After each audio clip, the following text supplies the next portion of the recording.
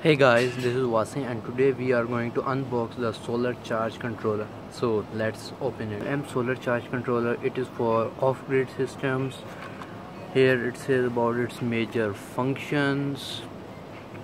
Humanization, LCD displaying, PWM 3-stage charging, load working mode is optional, overall effective protection function, charging current and discharging current, displaying load rationing setup.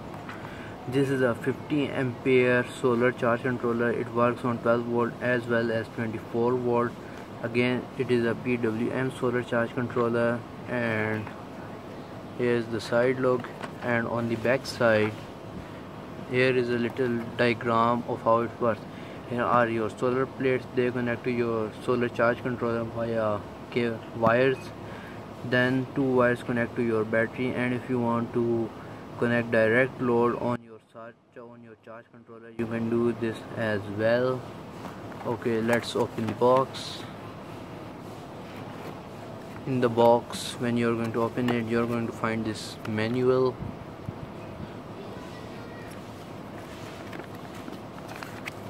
This is so here is the manual. It's tell you about different features and how you're going to use the solar charge controller. Here, for example, in this diagram, it shows you these different figures and what they mean when your charge controller is on. So this is quite helpful. Okay, the charge controller itself,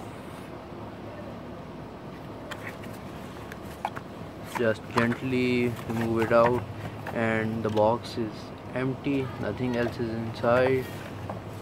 Okay, let's get the charge controller out.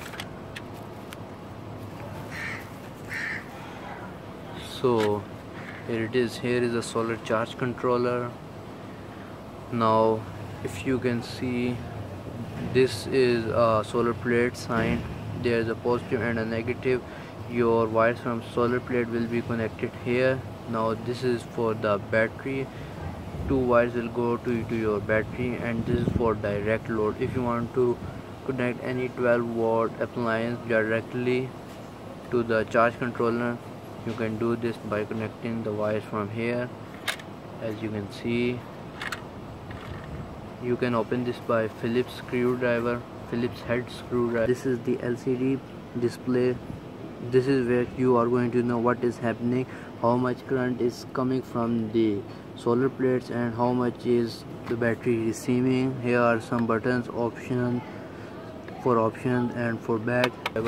On the back side, it is something like this on the upper side and on the lower side. If you want to buy it, the link will be in the description. So guys, I hope that you enjoyed this video. In my next video, I will show you how I connected this charge controller to my solar plates, and don't forget to subscribe my channel for more videos.